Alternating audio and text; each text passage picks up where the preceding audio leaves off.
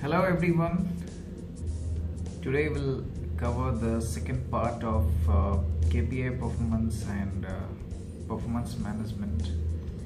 So in the second part I'm going to give you a brief idea about all the KPIs starting from accessibility, retainability, integrity, mobility and availability.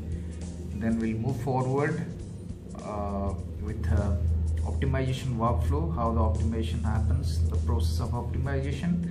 We'll move towards the accessibility KPIs, the formula of accessibility KPI, and we'll see the total accessibility process, how it happens in UTRAN.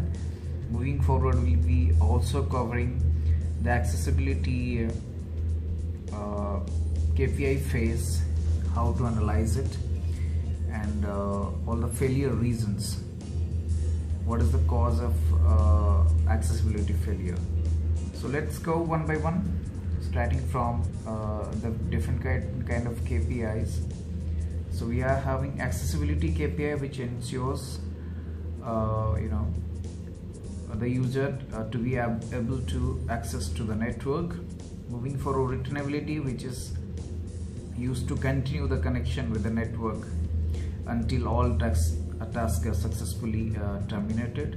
Then we are having integrity, which ensures the performance of a service and to keep the quality of the connection on a level where the information can successfully be exchanged in the shortest possible time.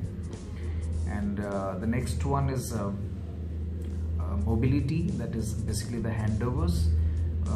We already know that there are various kind of handovers available in LTE system, like TDD to FDD handover, or TDD to 3G handovers, or within TDD handovers. So all this kind of handovers and the failure reasons and causes, and to fix the optimization process and to fix the issues, we'll go through this mobility KPI. And the last one is the availability, which is nothing but the network availability part, like there shouldn't be any cell outage or the network outage. So if we are having least outage, we are having better performance, better network performance. So moving forward, let's go to understand the basic optimization workflow or the basic optimization process.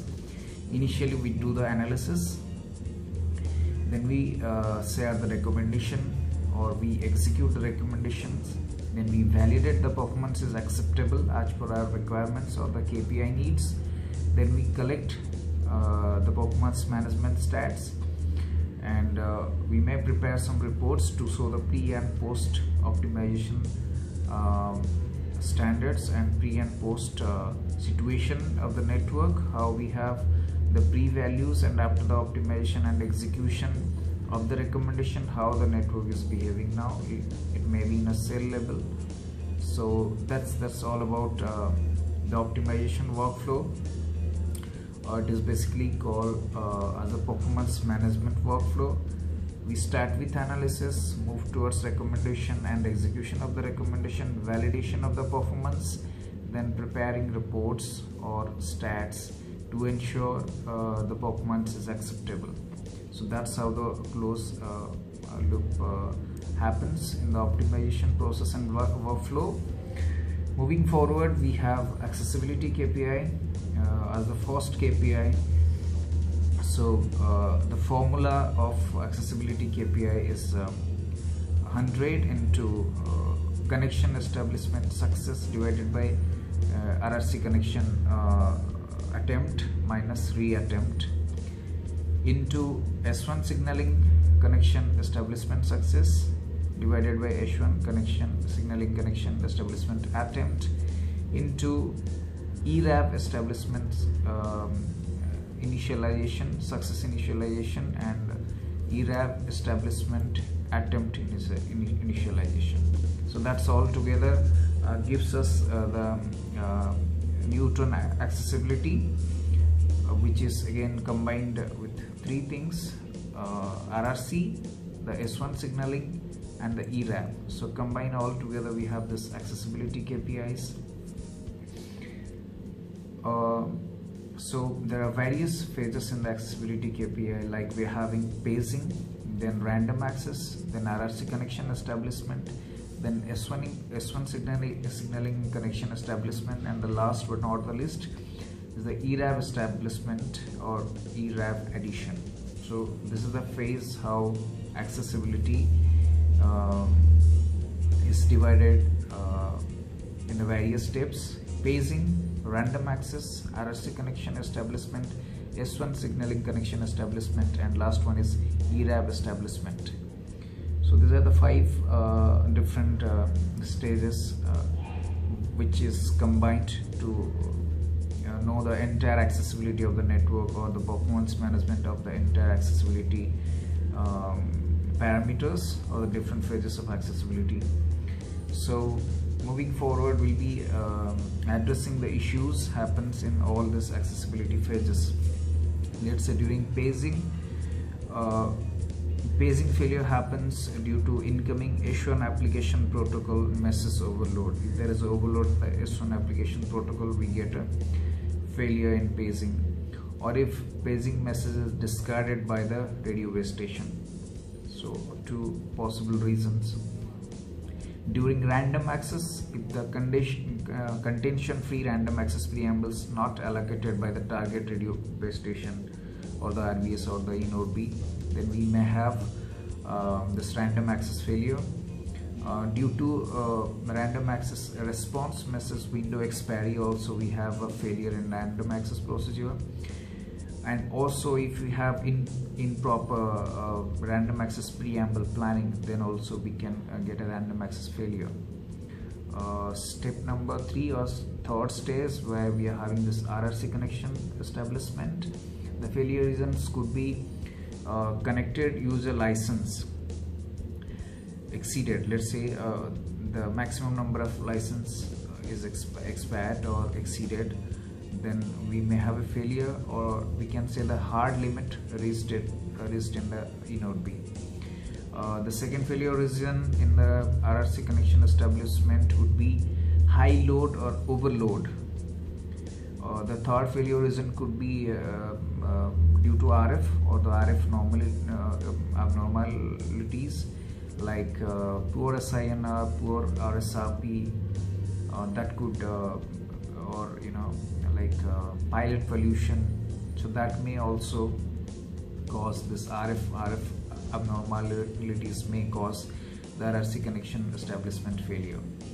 And last but not the least, if we have any wrong parameter settings, that we need to audit the parameters or the basic baseline parameters to check the RRC connection establishment. Last but not the least, we need to check the parameter settings. If there is any wrong setting of parameters, we can rectify them through network audit, and we can put the regular or recommended parameters to avoid RRC connection establishment failures. The next one would be the S1 signaling. S1 signaling, we are having also many failure reasons, like if there is a RBS timeout in initial context setup request from the MME, then there would be a failure. If the license expiry for number of ERABs per user, then there would be a failure in the S1 signaling. Or if there is a uplink downlink guaranteed bitrate resources overload, then we also experience this S1 signaling failure. Last but not the least is the abnormal ERAB establishment reasons. So that happens because of license for the ERABs per user. If that is reached, then we have a failure. Then if there is uplink downlink guaranteed bitrate resource overload, then also we can have a initial ERAB failure. So that's all about the accessibility failure reason in paging, random access, RRC connection establishment, S1 signaling, and the ERAB establishment. Moving forward, in the next session we'll be addressing the different counters used, or we can use all the wide range of counters to address the accessibility. So to start with, let's say for paging, we can get the counters like paging receipt and paging message receipt and paging S1 receipt. Also we can take the counters like paging and S1 discarded messages to check the performance of paging and S1 signaling. For random access, we need to check random access attempt, contention based random access, and success of contention based random access. Also we can check the random access failure for contention based random access. So all these three counters will help us to understand and address the random access counters. For contention free random access, we have to check the attempts, the allocations, the success of contention free random access. Also, if there is any failure, we can get in the failure counter, and we can also check false preamble attempt. That will also give us a detailed understanding of random access.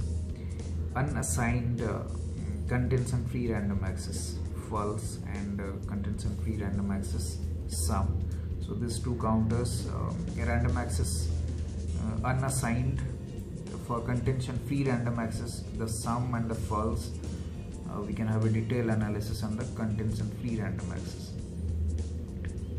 So I hope you already noted down the counters. For paging, we can check paging receipt and paging discarded.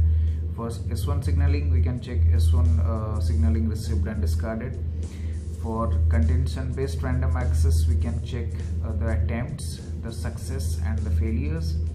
For contention free random access, we can check attempts, allocations, success, failures, and we can also check the unassigned due to false reason or total sum of unassigned contention free random access. For RRC connection establishment, we'll be discussing in the next session. So that's all for today. Don't forget to subscribe to our channel, and please stay tuned with the next video. A lot more to come regarding the optimization, and specifically we'll be completing the accessibility part.